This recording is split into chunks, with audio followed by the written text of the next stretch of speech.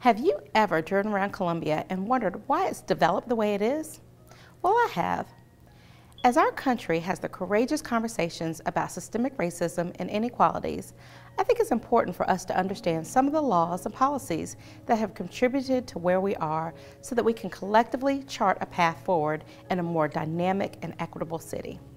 Hi, I'm Columbia City Councilwoman Tamika Isaac Devine, and on behalf of the Mayor and the members of Columbia City Council, I want to invite you to join us at the City of Columbia and our partners, Richland Library, Historic Columbia, Columbia SC 63, Dominion Energy Charitable Foundation, the SC Humanities, the Center for Civil Rights and History and Research, and the African American Studies program at the University of South Carolina, and the Institute for African American Research at the University of South Carolina for 4 virtual sessions on the book, The Color of Law, A Forgotten History of How Our Government Segregated America.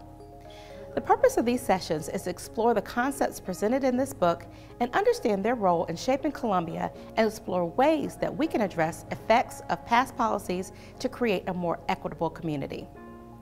The first session will take place on Thursday, December 10th, 2020 from 6 p.m. to 8 p.m., where the discussion will be centered around gentrification and other urban renewal efforts and how Columbia neighborhoods have changed because of it.